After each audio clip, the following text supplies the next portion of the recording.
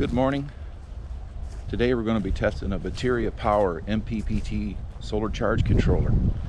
They reached out through the YouTube channel and wanted me to try this charge controller, and it just so happens I have a test solar panel, a spare battery, so I told them to send it out and we'd be happy to run it through some tests. So let's get it set up. So the unit we're testing today is the 10 amp unit, and it's only capable of taking in 150 watts of solar. Now I say only because it is a smaller unit. This thing is very tiny in shape. It'd be perfect to fit in your backpack. But the unit can handle 150 watts of solar, puts out 10 amps to your battery, and it fits in the palm of your hand. It's a pretty incredible little machine that we're testing here today. The solar panel you see in the box and in the video here is 150 watt. I don't know why the label says 100, but it's a 150 watt solar panel.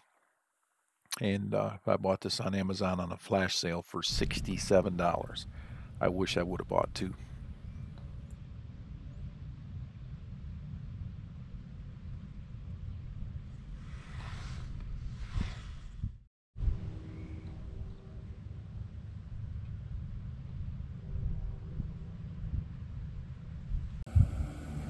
And just a reminder, never plug the solar panel in first. You got to plug the battery into the charge controller first. You get your parameters set up, and when you're ready, you plug your solar panel into this. Now I highly recommend putting some type of fuse in your permanent installation, but for testing purposes I'm just showing you some inexpensive fuses.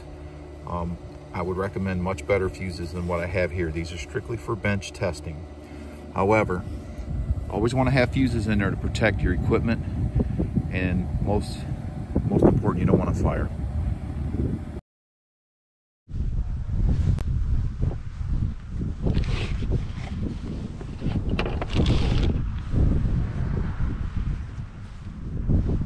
So this side indicates that battery input.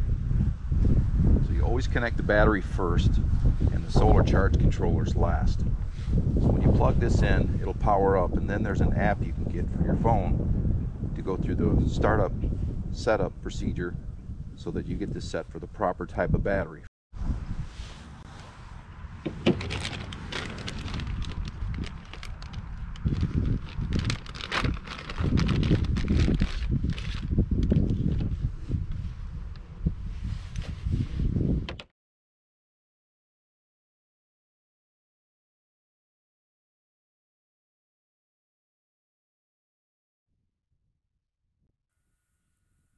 So the wind pretty much wiped out my voice, my audio on this, but what I was trying to say is on my iPad, there's a Bluetooth app that you got to get from the App Store. It's called Charge Pro 2.0.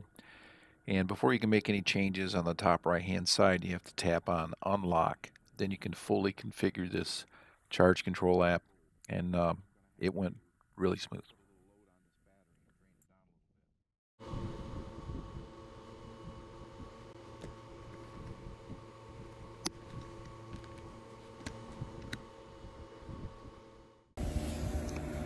So we're watching this in real time with a small solar panel, and you can see, you know, we're in Michigan, so the sun's it's quite off. It's not a great direct path over us.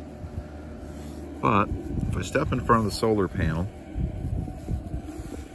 you see what happens to the solar output. Goes right down to nothing. And we're looking at the Bluetooth connection for the Bateria Power charge controller right there in the center of the screen. So I'll move back out of the sun and let that panel take advantage of the full connection. Look at that. That thing, that solar panel I got off of Amazon, that is the real deal. God, it was on a flash sale for $60-something. It's just a 100-watt panel. But it has incredible power. I can't even pronounce it. It looks like it's Dokio, but it's 100 watt, 18 volt, 8.3 amps max. Really can't complain about this. I bought it just strictly for testing, but it does pretty good. This is a good solar panel for the money. Really good. I believe it's right at 37 inches square. This would be handy on a couple of these on a van because they don't take a lot of room. And that little charge controller would top off the batteries in no time. As you can see, we're putting out 8 amps of power. And the charge controller, it is really getting with the program. When that sun is peak, we really get up there. All right. I think it's time to go make some coffee. I want to speed this up. This is just the recording of the actual charge in process. Overall, this was a 21-minute charge interval, and I decided to speed this way up to spare you. So anyway, you can jump ahead through this charge thing, but at the end, there's something you want to look at, and it appears that my solar panel was coming in a little bit on the hot side. The voltage was just about 2 volts higher at times, and it was causing this charge controller to have a little issue with heating. Now, it never quit. It was just giving me a notice that it was getting too warm. So I ended up just tilting the solar panel a little bit to get that incoming wattage down, which brought the voltage down, and everything was fine. But this thing ran a full course, topped off the battery, and everything was happy. So I think next time I would have went with a little less efficient charge solar panel.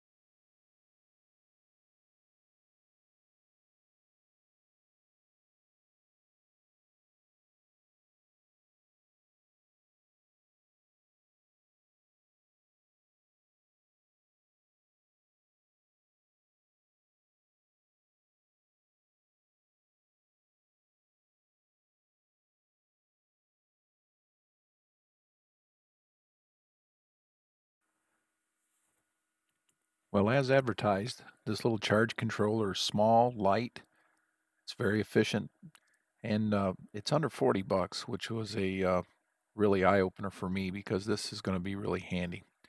I know there's people out there that do a lot of backpacking and disperse camping, a lot of hikers out there that just need to charge up a cell phone or a GoPro, and this type of thing with a small battery pack could be very, very handy.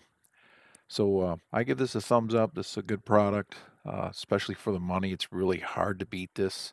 They make a full line of products out there at Bateria, from batteries to solar charge controllers, even larger charge controllers for RVs and solar sheds and that type of thing. Just don't forget to fuse it and be safe.